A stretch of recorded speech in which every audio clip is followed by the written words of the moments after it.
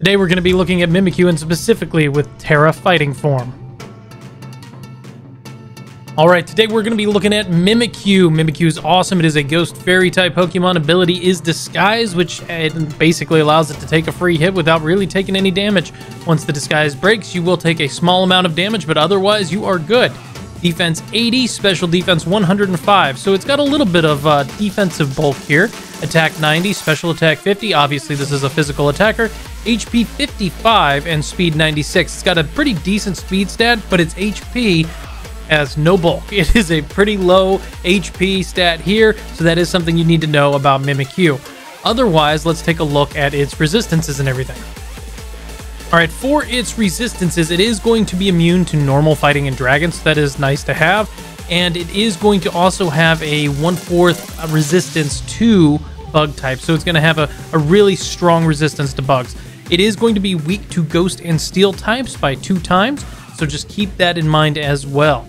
Now in this build, we are going to be looking at changing our Mimikyu over to a Tera type Pokemon. So what that's going to do to its resistances, it's going to change everything pretty much. It's going to be weak to Flying, Psychic, and Fairy all by a 2x. It will have no immunities, and it will be resistant to 3 different things: Rock, Bug, and Dark.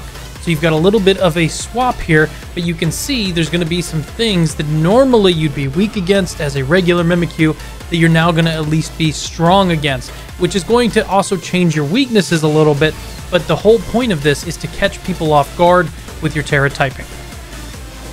Alright, so for the first set here, this is going to be pretty straightforward with the exception of we are going to do the Fighting Tera type here, and that's going to catch a lot of people off guard. Most people are expecting the Ghost or maybe even a Fairy type Tera to come out, but not the Fighting. It's a little unusual. I haven't seen anybody else do it, and I've been having a lot of fun with this Pokemon. So let's go ahead and look what we got here. This is going to be a Swords Dance set as well.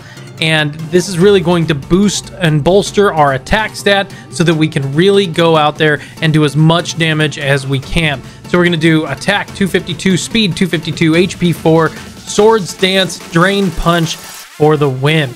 Now, as far as ability, item, and nature, Disguise is the ability Mimikyu has, so you're going to be stuck with that. But you can either do Jolly or Adamant, whichever one you want to bolster its attack or speed. And then I'm going to go with Life Orb for this set here. You're going to lose a little HP every turn with Life Orb. That's fine. It's going to bolster your attack even further. And with Drain Punching, you're going to be able to recover most of that anyways. So you should be pretty good. But let's move on to a more interesting set.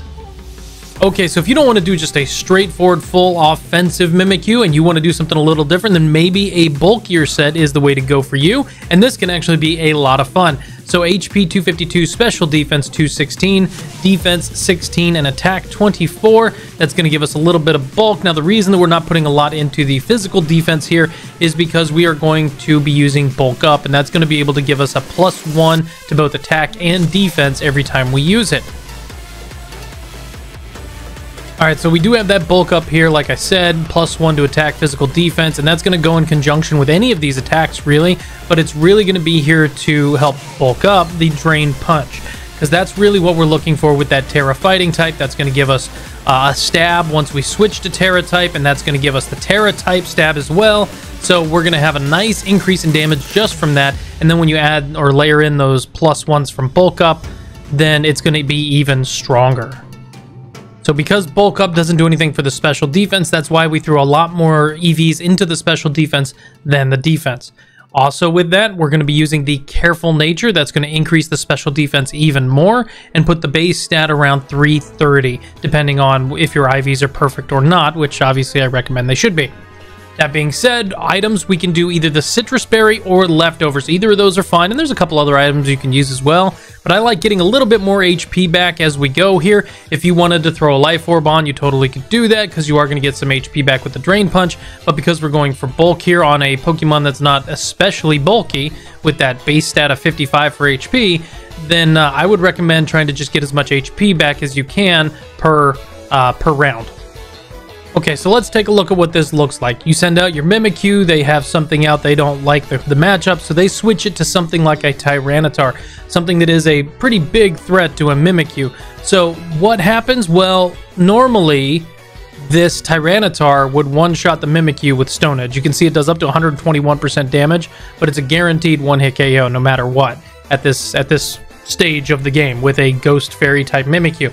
However, if you were to go ahead and Tera type and haven't used any bulk ups or anything like that, you're going to see that damage basically gets cut in half for both Stone Edge and Crunch, and you're now surviving the T-Tar.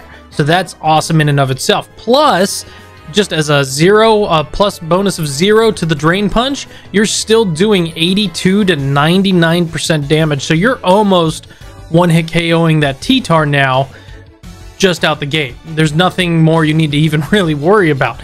But if you go ahead and you have your +1, obviously the T-Tar's damage goes down even further, and you're now one-shotting that T-Tar, doing 123 to 145% damage with Drain Punch per hit to that T-Tar. That's pretty cool. So something that would normally be able to kind of wipe the floor with you, you've now turned the tables and it is dead. And you've healed yourself completely with Drain Punch.